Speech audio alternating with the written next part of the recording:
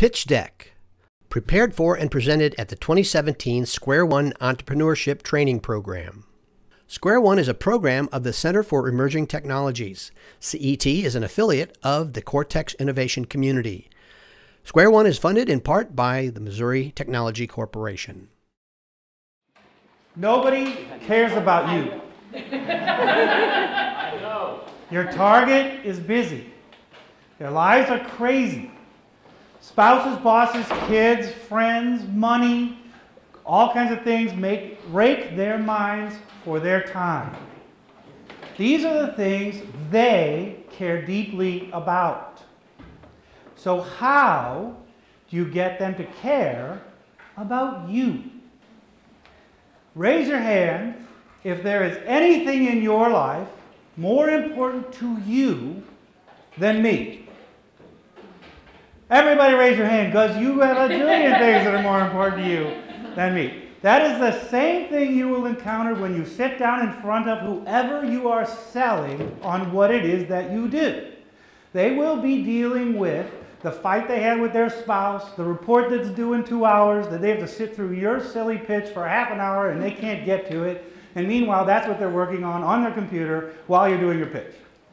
So, how do you get them to care about you? Sales science tells us that you have 7 to 10 seconds, which is what I just did, to get people to stop thinking about what it is going on in their mind and get them to begin to think about you. You have to shock them out of their life. Once you accomplish that, you have 2 minutes, no more, to get them to focus out of their life until they are thinking only about you and your business. You have to get them to start asking questions. If you get to the end of the first 2 to 3 minutes of your presentation and they aren't asking you questions, if you are able to just go through slide 3 and 4 and 5 and 6 and 7, you may as well leave, because you have lost them at 3. All right? So that's the part of the presentation of a pitch deck that we teach. Your pitch deck is what Luis just taught you about. But what that is your pitch deck is going to be about all the things in your business plan. Your business plan is an internal document. It is the document that advises you first on how you're going to run your business. Your pitch deck is how you turn that outside and present it to your world. We are not going to go into the 20-something pages of your pitch deck, because those are all the stuff that you have learned throughout this class. So you're going to present that in a way that gives the audience a way to understand it. What you have to do is you have to know that deck cold, so that, and anticipate as many questions as your audience is going to ask as humanly possible. They're going to ask all the questions that Luis just put on the slide, right? You've got to have that slide by slide by slide. Because once you get through your first 2 minutes, they better be asking you, well, what's the size of your market? How did you analyze the size of your market? How did you decide what industry you're going to be in? What does your cash flow statement say? What are your pro formas? Blah, blah, blah, blah, blah. They're going to ask you these questions. You are going to go slide 3 to 17 to 4 to 36 to 12 to 2 to 7 to whatever, and you've got to be able to do that. So a little bit, who am I and why do you care? So I'm an attorney. I've been practicing law. I've been an attorney since 1988. I've advised a whole bunch of corporations and small businesses on strategy and what they do. I'm also a strategist. I taught the capstone strategy class at St. Louis University for 3 years, the MBA program. I also am an entrepreneur. I started my own business in 1999 with my brother. We had nothing but a cool idea. And we raised $1.25 million in debt and equity, $750,000 in equity, to bring that business forward. And then 9/11 happened, and that was really, really bad for us. But we struggled through and ultimately sold the business and got everybody's money back, which was good. So I also currently run the Missouri Venture Forum Fast Pitch program. Missouri Venture Forum has been around since 1994, and most of the things that you see in the ecosystem, a lot of them were born out of the Missouri Venture Forum in the 90s when there was nothing else. So I've been involved. I did a 2-minute forum presentation years ago, and I got my money from doing that. So I learned this process. Now I teach it. So you have 7 to 10 seconds. What do you have to do in that 7 to 10 seconds? You have to tell me the problem that you are going to solve that is going to make me say, holy, bad word, if they can solve that, I'm going to give them all my money. Right? So the first thing has to be, what is that problem that will make me react from inside? That will make me say, that is the coolest. If they can solve that, I'm on board, right? So that's the first 7 to 10 seconds. Your next 2 minutes, and we're going to practice this in a minute, so everybody knows what their problem is that they solve, right? So you've done all this stuff. So we're going to go around the room, we're going to actually do a 7 to 10 second pitch, and then we'll do some other stuff. After you get your 7 to 10 second pitch, you now have to compress that entire business plan into 2 minutes with the most important pieces of it addressed, and you can do it. You will get 6 videos of 6 companies that have done that for Missouri Venture Forum. You'll get to see how they did it. But what they want to know is, what is your unique solution to that crazy problem that everybody had, that everybody recognized, that you've expressed to me? Why you? So why you has to do with, who are you? Why do I care? What makes me think you're going to solve this problem when nobody else has? What is unique about your management team, your background, your drive, your board of directors, whoever it is that is your team, that is going to make me care? I don't want all their names, I don't want all their titles, I don't want all their backgrounds, I don't want all that crap, because I only have 2 minutes to tell you about it. But I need to know who you are, right?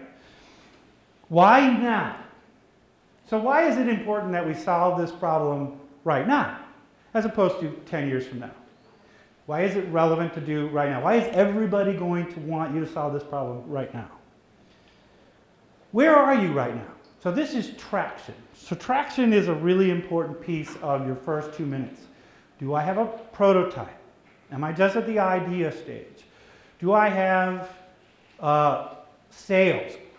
That'd be the wonderful thing. Do you have some sales? Do customers actually like what it is that you're offering?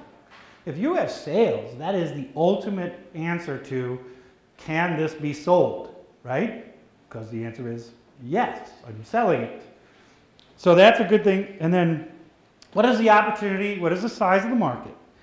So what we're looking at there is what people want, what investors want, which is a lot of who we work with, people who are looking for investment from third parties. They want to look at a home run. They're looking for home runs. They're going to invest in 10 companies. Every 10 companies, at least 6 are going to fail miserably and they will get no money back. 2 of them, they might get their money back and break even. They might call those singles. Then you're going to have a double or a triple, and that makes them a little bit of money. And out of that, they've got 1 home run that makes them enough money that makes the whole 10 investments worth doing. But every investment they evaluated from the beginning as, can this be a home run? So if someone's going to invest in you, that's what he's talking about, the lazy eye guy, right? That was never going to be a home run because I can't make enough sales. There are enough lazy-eyed people. Banks will be more likely to invest in the singles and the doubles, right? Because their interest is in getting their money back plus interest. And so, but that's a harder nut to crack for a startup. But SBA is a good way to go with that. So, and then at the end of the day, at the end of your 2 minutes, you have to have an ask. What do I want? All right? That can be an amount of money. That can be certain resources. But at the end of the day, why are you talking to me? I want a sale. I want you to loan me money. I want you to invest in me in some way. What is it that you're standing here? Why are we having this conversation? So we have to know that at the end of the day. I'm interested because you made me say, oh my gosh, I really think that's a cool idea, and your unique solution solves my problem, right? So I'm good about that. So now let's start out with, what I'd like to do is you take volunteers to talk about what is your problem, and then I want everybody else to be the judge. Did they knock your socks off and make you say, oh my gosh, I would put my money in that deal if they can solve that problem? Now this is not, what does your company do? This is not, our company does blah, blah, blah. No, it is, what is the problem? So one of our guys, Viacera, did a presentation. Their opening line was, antibiotics, gosh, what are they called? Microbes or whatever, MRSA in their case, is becoming antibiotic resistant and millions of people die. So that had nothing to do with them, but you obviously know this is a problem that you can get to because it was very powerful and it said what they were doing. Then they talked about how do they solve that, keep people from dying. So we're trying to create a problem, and identifying a problem is going to make you stop and listen. So who wants to try and express their problem in a way that knocks mine and everybody else in the room socks off? There's a whole bunch of investors in here, Mike, investing. Anybody? I'm going to pick on somebody. Yeah. Stand up, please. Nobody can hear you if you sit. Hi everyone, Christian. No. So when you begin your pitch, you lead with what you're doing.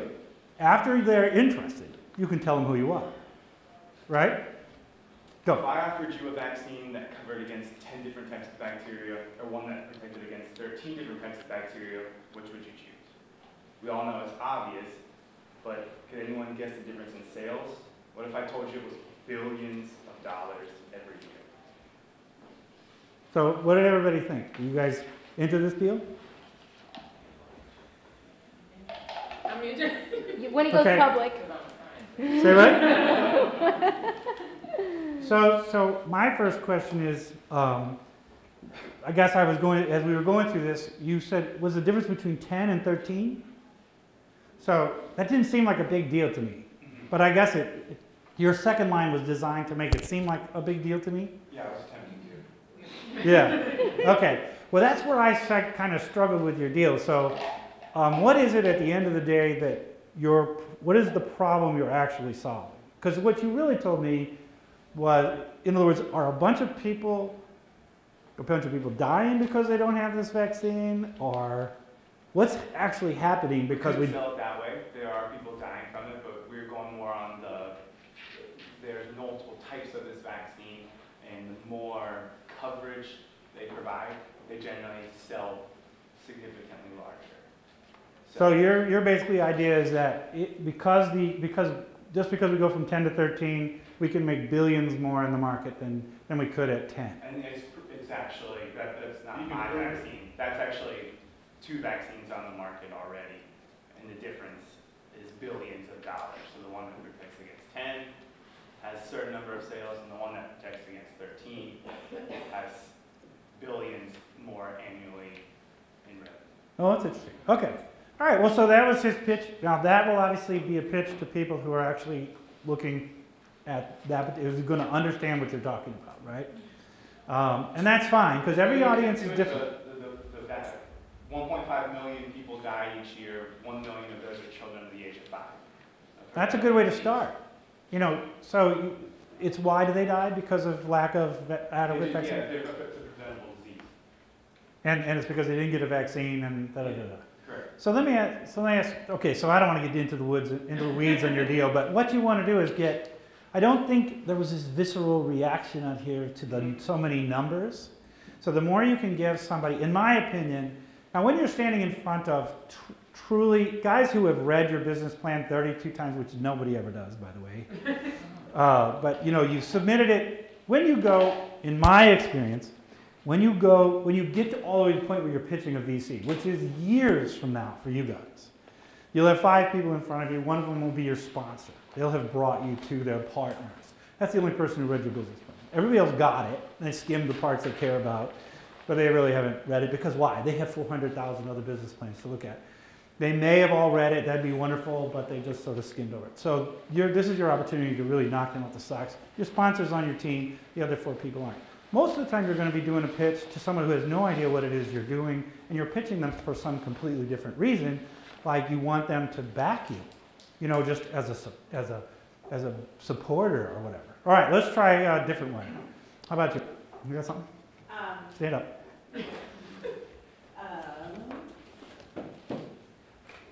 police body cameras only work when they're on. So what is it? So police body cameras only work when on. So what is the solution, just so I understand this? So cities and towns can't afford to keep them on all the time. That's a crippling expense. Uh-huh. So my technology enables them to be on at critical moments. Okay, so why is it important that they're on? Because that's the real problem you solve. It captures meaningful content and reduces the cost of storage. Okay, that's really boring. At the end of the day, why do you want them on all the time? Not why do you save costs for them being on the time, right? Why does the world want body cameras on all the time, right? Sure. Why is it? To capture the important moments. There's two sides to every story, and those videos offer clarity.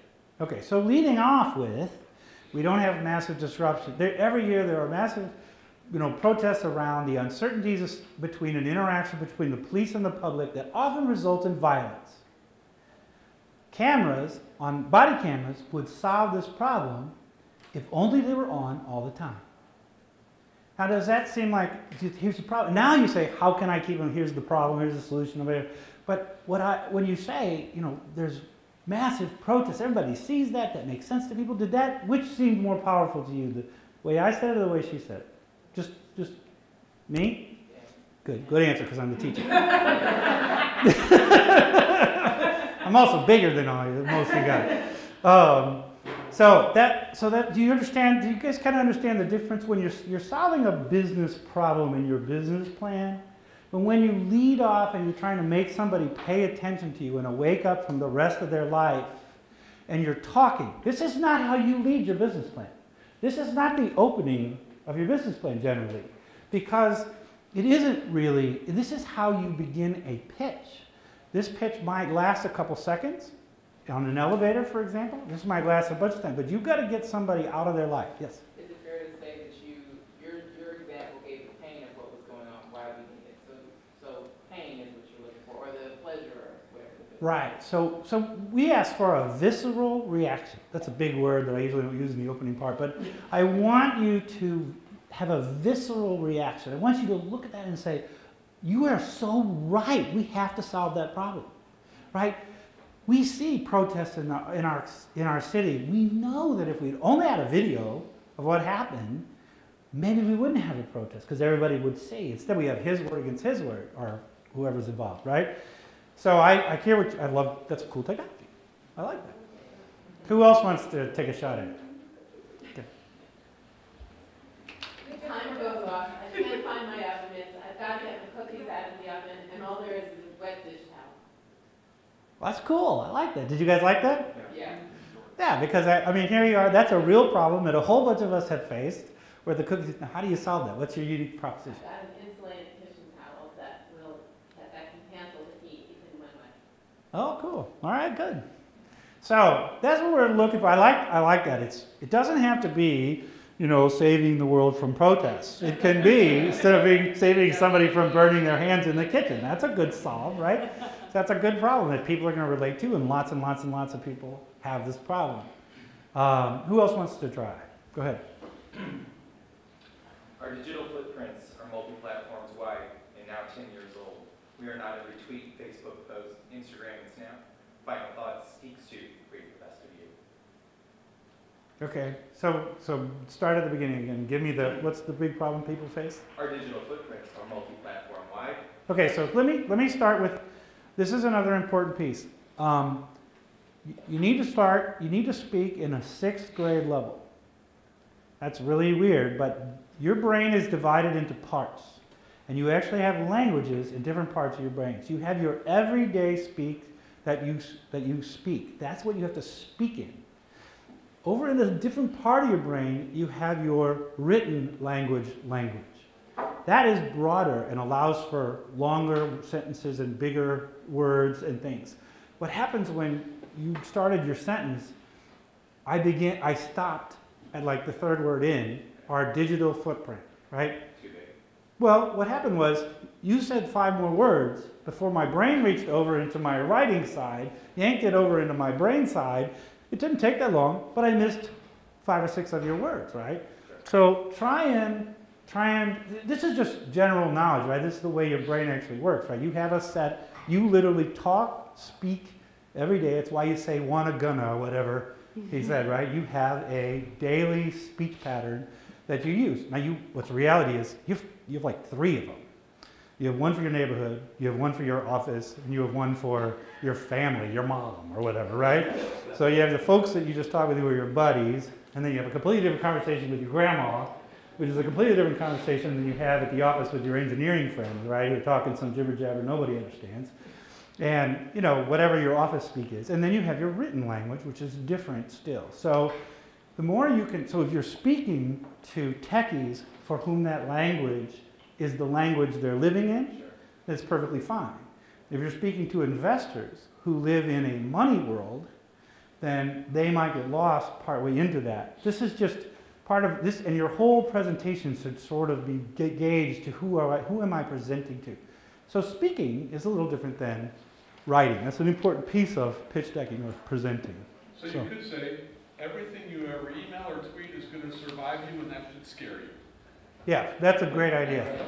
You know, are people, you could even take an example out of real life where somebody's social footprint 5, 6, 10 years ago just burnt them to a crisp somewhere. You know, those kind of things are. But I'm looking to create even more footprint, so I don't know it. Okay, well, I'm just saying. Going anti that. Yeah. But what Harry's talking about is you know, very concise, yeah. So you get an idea what you're saying, and it's easier for guys with gray hair like me to get, right? Because I'm thinking in a different. And quite honestly, most of the people who are going to sit in the room thinking about investing you are men and women with gray hair because they're the people who have money still in life, right? You weren't giving that To break- presentation towards users, you were giving it towards an investor? It could be. Okay. So one of the important things is this, the way you lead with this is when you walk into a CEO's office to sell them your suite of services, they're doing this, right? And you're trying to get them to talk. If you don't lead with something that's going to get them to put this down and stop typing, you don't get them. And I've done that a whole bunch of times. You got to walk in and solve a problem right now. And you better get them to put their phone down, right? And this is true, it doesn't matter who you're talking to. I mean, like I said, everybody's life has life. So who else would like to take a shot at this? Go ahead. As a parent, how many of you want your kids' activity schedules in the palm of your hand without entering into Google Calendar? So say it for when you first were looking down, I just missed it. And that's, Okay, sorry. So take a shot at it. Go ahead. As a parent, how many of you want your kids' activity schedules in the palm of your hand without you entering it into a Google Calendar? Oh, that's a good idea. How do you feel about that? Was that? So sometimes questions are a good way to start because they beg the question, they beg the answer, right? That's okay. Sometimes you can do that. Let me think about. So answer from the audience. Did that make you want to hear more about her deal? Yes. Everybody? Did it get you out of your world? And because you're sitting in here trying to think about your way to say your 7 to 10 seconds, right? Did it make you stop thinking about your 7 to 10 seconds and think about her thing? So we need to know yes, no, yes, no, yes, no, yes, no. Okay, so there's some no's. How could she have done it a little bit? Maybe there's a way to get it more powerful. Anybody have any suggestions on how she might get that more powerful? I would say, don't you hate being late to whatever? Because like being late is something for me that like I have such anxiety about being late. Right. So I mean, I guess it's going to depend on who your people are, you know, because it's like, because I'm already thinking that's too complicated, you know, but like, don't you hate being late? Oh my God, I hate being late. Help me not be late. You know. So Yeah. So at the end of the day, what you really want to do is you sort of are bordering on your solution, and what we need to get to is the problem that is being late or Forgetting your kid. I even forgetting your yeah, right. picking up somebody else's kid. I even think I you're, forgot.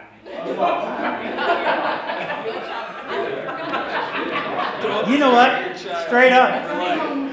We can all relate to the times when the doors close behind whatever basketball practice. We stand out there, it's 4 degrees and it's raining, and you're like, oh my God, and where's my mom? And she's late, right? Yeah. So something like that makes people react, right? It makes me think, or makes me laugh. Any kind of reaction you can get, you want a reaction from people.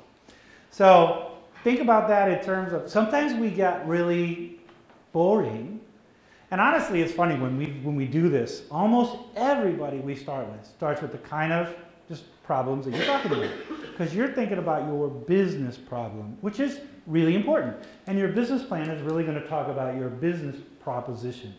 But when you begin to speak, you have to get people to care about what you're saying. So now, you have, how much time do I have? I have a little time. All right.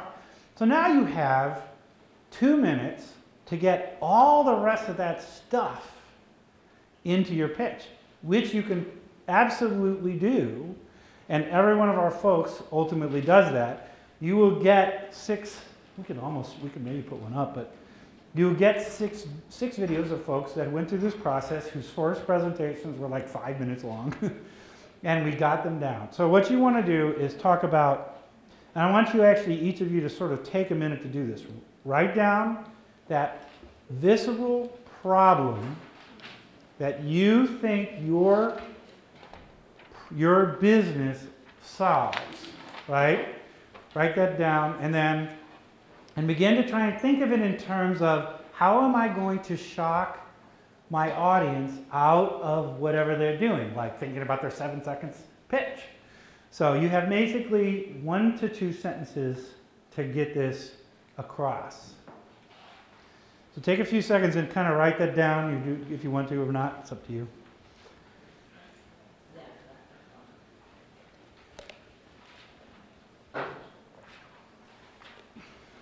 All right, since it's only 7-10 seconds, you should be done. So, what we want to do now is talk about the next 2 minutes, because now I've really got to, I have to make you want to care about my business, right? I've got you at least understanding them. Oh my God, if he can solve that problem, I'm all in.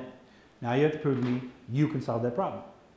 That you can solve that problem. Not that the problem can be solved, but that you specifically can solve this problem.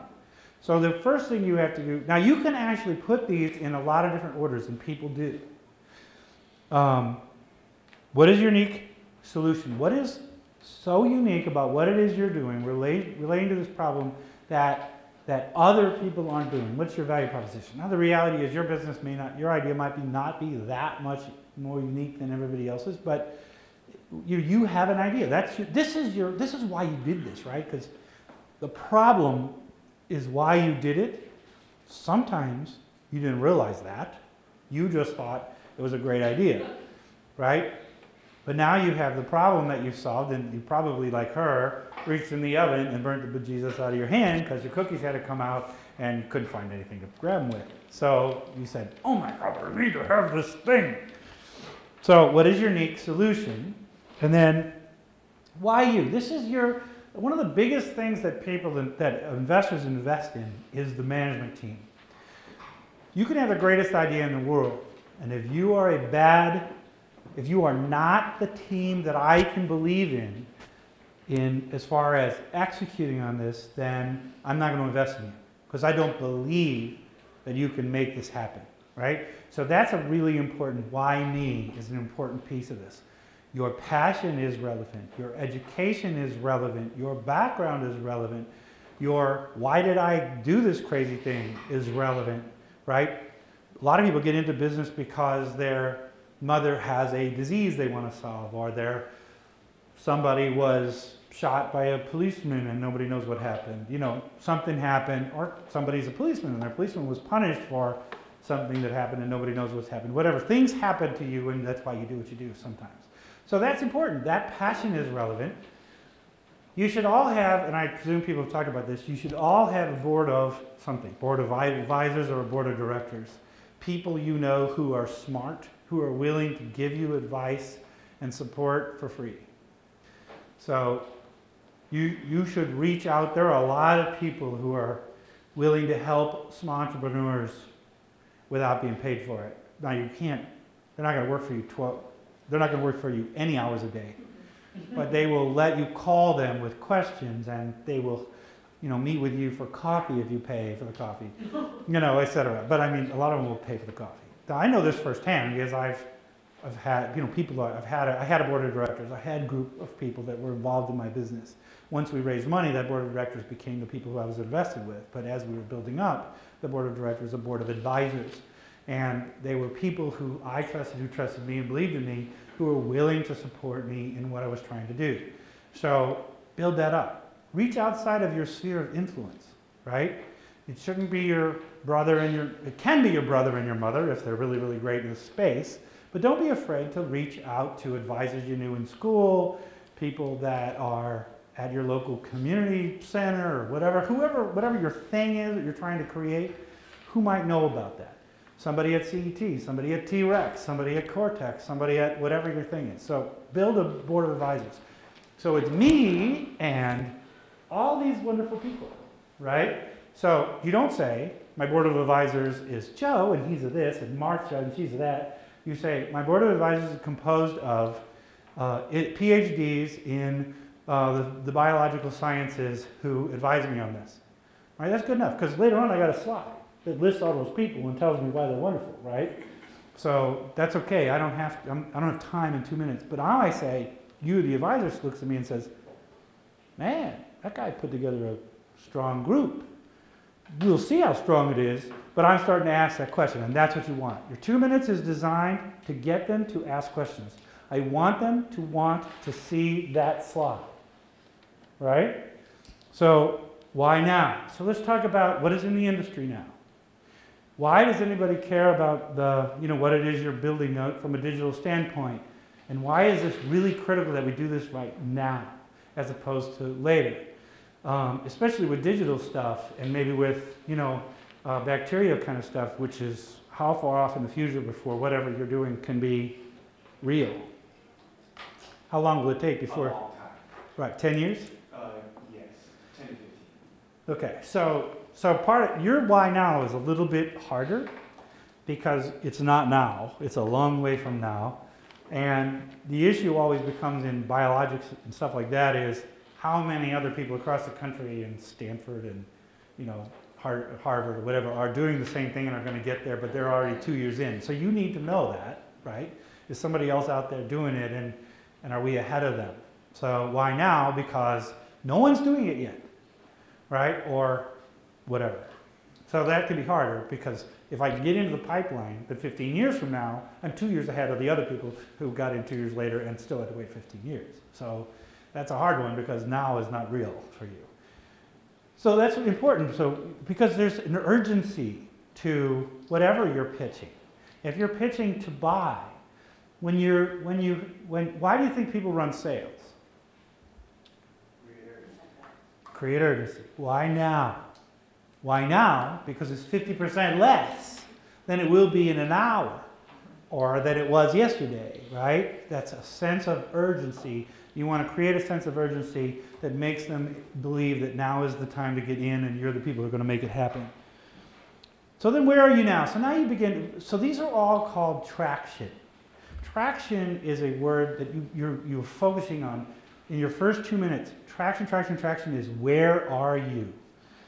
Why me? I've built a team, right? So I'm not just me. I'm not going to do this all by myself. I've got a team of people. That's traction. So 6 people believe in me, or 4, or how many people are standing back here that I'll put on a slide later. Why now? That's I've done the research to figure out why is now. I know all my competitors. I know what's going on in the industry, right? That gives me a comfortable level that my traction is at the right time. Where are you now? Do I have a prototype yet? Do I have any working model? Do I at least have designs on paper? Do I have an engineering team that's going to build this if I only had $20,000? Do I have, if I've already built it and I've started to sell phase 1 of this, do I have 20,000 users? Do I have 4 users? Have I sold this to anybody? These are where am I now? And that's really important because nothing is more indicative, again, as I said earlier, of that you can sell this than that you have, right? Also, the other thing is, how much have you raised any money? So there's a couple ways to raise money. One is, the number one first thing people do is called friends and family money, right? So If mom has any money and isn't willing to invest in you, that's a problem. She doesn't have to invest a lot. Now, if mom doesn't have any money, mom doesn't have any money and nobody cares. But if mom's got some cash, or dad's got some cash, or somebody's got some cash who loves you and they won't invest in you, that's a problem. For me, as a person who doesn't care one rat's badootie about you investing in you, right? So, so getting your friends and family on board is actually kind of important to me as a later stage investor. You should, even if that is an option, you can look also at, a lot of folks will build traction with Indiegogo campaigns or Kickstarter. Are you familiar with Indiegogo and Kickstarter? These are free money deals. You set up a goal and you go online for, say, 30 days or 45 days. It's a pain in the butt. And it takes a plan and it takes understanding how to do it. But if you set a goal of 25 or 30 or 40 or $50,000, whatever it is, you need to be comfortable before you start your campaign that you already are going to reach it. That means that when you launch your campaign, you know that X number of people are going to put in $15 and $20, blah, blah, blah, and you're going to be at $35,000 on day 3. Okay? And then I'm going to hit my 60 because I've got a bunch of people who put in later. And then if that also gets me to the top of the Kickstarter, the Indiegogo place, and then now maybe I do 120, 150, and to a third-party investor that says somebody thinks this is really cool. They can't actually buy your product because you haven't made it yet, but they bought the idea and they actually put money into it, and they're getting nothing for that. So these are just ways to begin to prove to the third-party world that you have, that this is something people are interested in, right? So you're selling nothing to people for nothing, and yet a whole bunch of people bought it.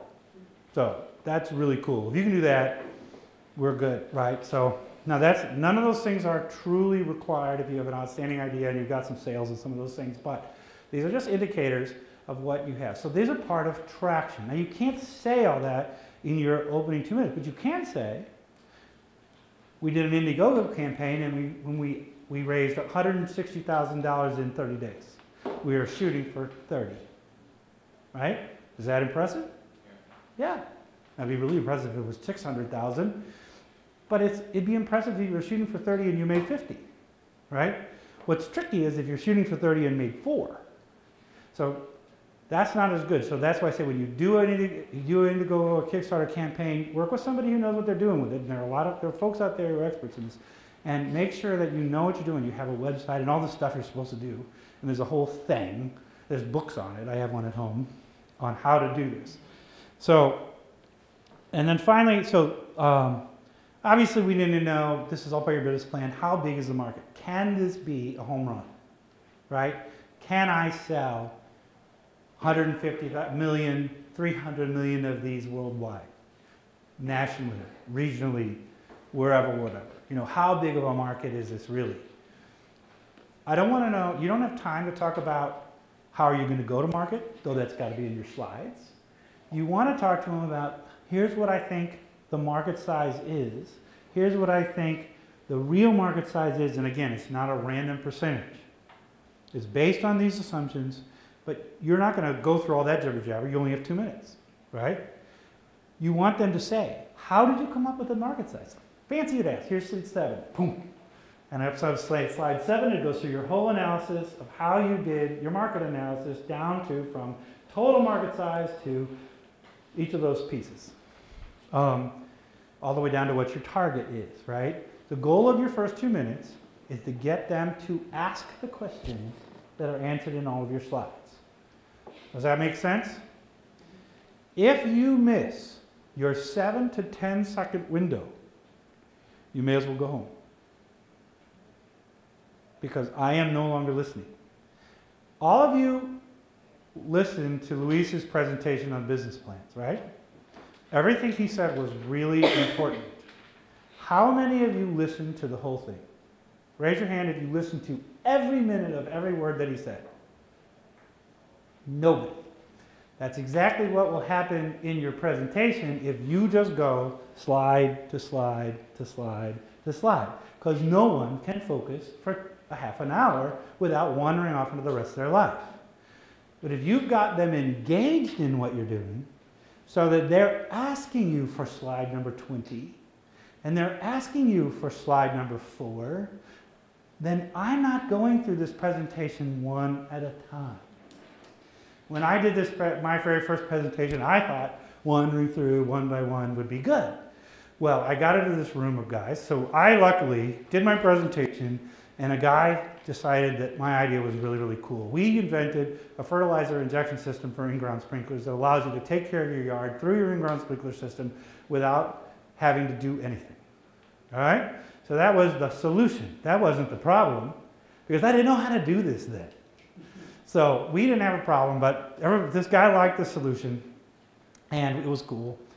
And so I stood up in front, and I started going through my slides, but immediately this room full of millionaires started asking me questions on all my slides. I got all flustered because I'm like, wait a minute, I didn't do 3 yet. I can't go to 22, and I haven't done 4. You know, so I did it. I mean, I went through, I knew my slide deck cold, but I was a little bit unprepared for the fact that that's how it goes. At least that's how it's gone for me twice. The second time I did it, I was in New York the week before 9/11. We were going out for our second round of funding. We'd hit a bunch of benchmarks. We missed a bunch of benchmarks, which is going to happen.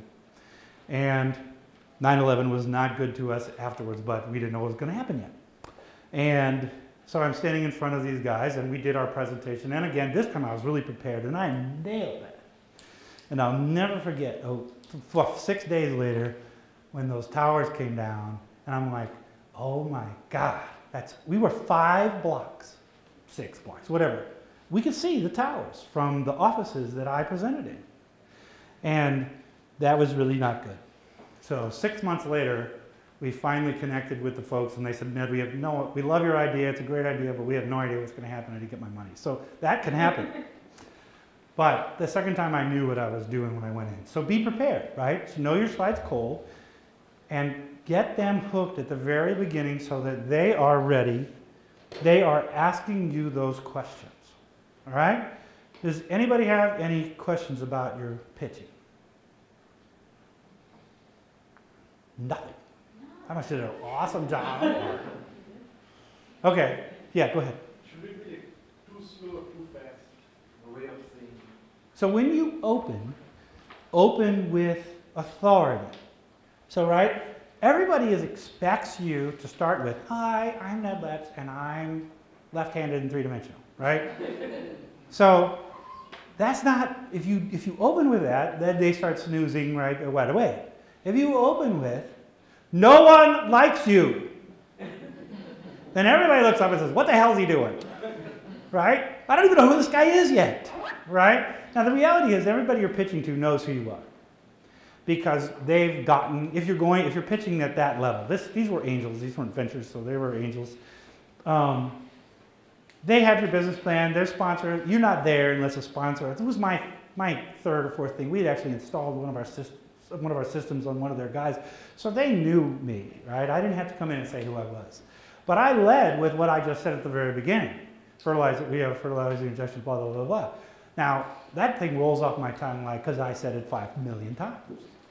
Now, I think that since I've learned that, when I learned that pitch, I've done a lot of research. So I'm a sales guy. That's what I do. I used to be a lawyer. I was a rainmaker. I had guys who did the law work.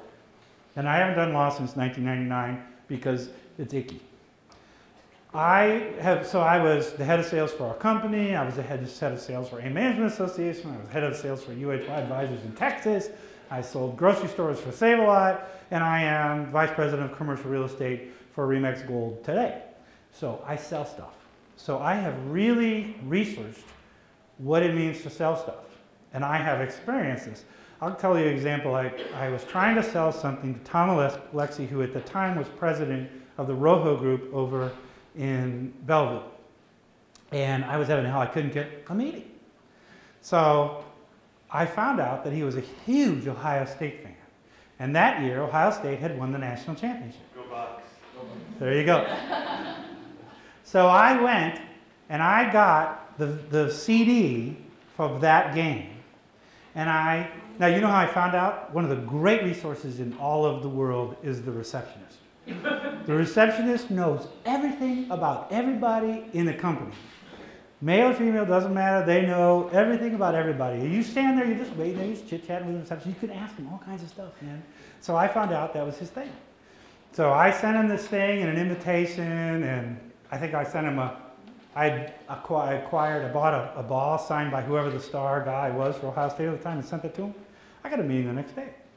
I sold him $50,000 that day. So that was kind of that opening line that made him pay attention to me. So it's not always a line. There's lots of ways to get somebody to pay attention to you. I like it if you are selling something people can see. So one of our people, it's called Puck. And what they do is they allow you to control everything in your house through these little devices that go nearby a television, say, and you can control your entire house from your phone without spending $30,000 to completely, do your house, right? So he walked up and he said, he opened, I can't exactly remember how it worked, but basically he said, what if you could control your entire house on this? And so he had this here. So that the props are good too, right? How can you wake somebody up you don't have to just have, be creative. Think about, how am I going to get this guy to pay attention or this woman to pay attention to me if I can't get in the door? Or I can get in the door, but they're not paying attention to me because they're on their phone or dealing with their life. So, any other questions? Nothing, luckily there's no hard math questions. What's the square root of, 747,000? I'd have to get on this thing. You can do it on here.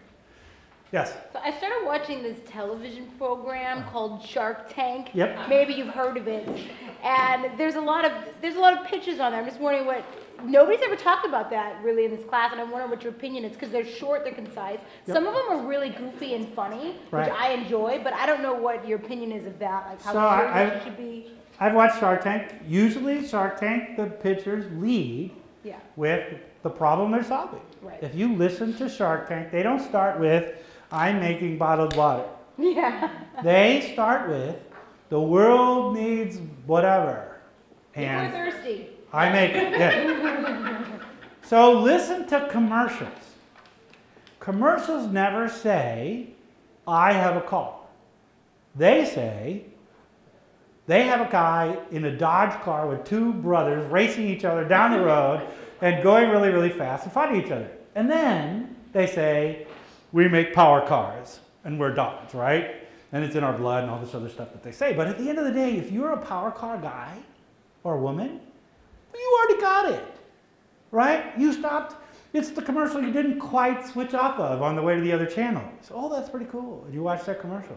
And then the next commercial starts really stupid and you click and you're gone, right? So the great commercials that you remember start with that first 7 to 10 seconds that get you to pay attention, and then they have 30 seconds to get you to actually get engaged and hopefully click on something and go buy it. Usually not a Dodge Charger in one click. But they want you to want to, right? So pay attention to commercials. Pay attention to your favorite commercials. Shark Tank is almost always the same kind of pitch. They usually have 2 to 3 minutes.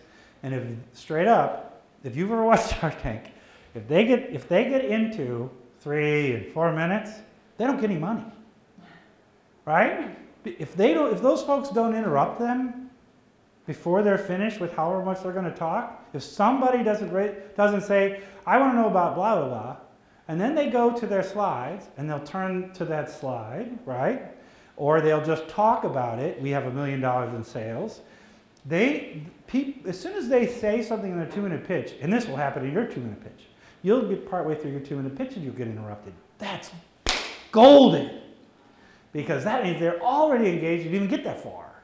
So you really want them to start asking the questions that you painstakingly put on your pitch deck of all the stuff that's in your business plan that, by the way, don't throw up words on a slide, right?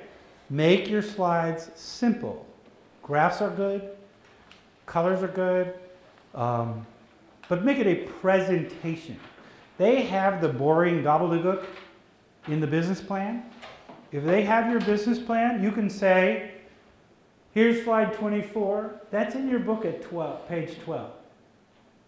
If you know that, I mean, they know you know your stuff, right? I know where it is in your book. They'll switch to it, right? But you really don't want them reading it right now. They want you to listen to you. So don't put words up here they have to read. I mean, you can put some words up here, but I mean, don't put some big paragraph of junk up here, because they won't have time to read it. They're not going to read it. So your pitch, your deck has got to be interesting. Show it to people who don't care and see if they listen to your pitch, your 2-minute pitch, and they can understand your slides, right? Because those people care. So that cannot be your mother. Your mother will love it. So, all right. Anything else? Last time? Out of time? Good. All right. Thank you.